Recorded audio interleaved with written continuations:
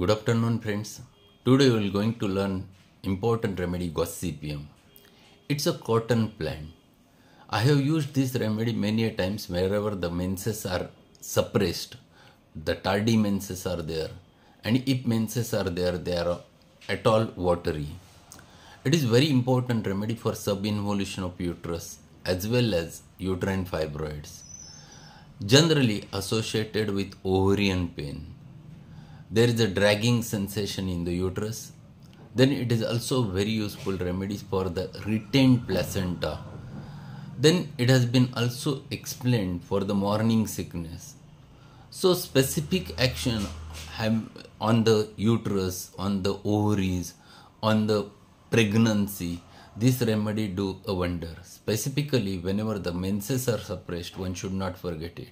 Use it in mother tincture 6 or 30. Thank you.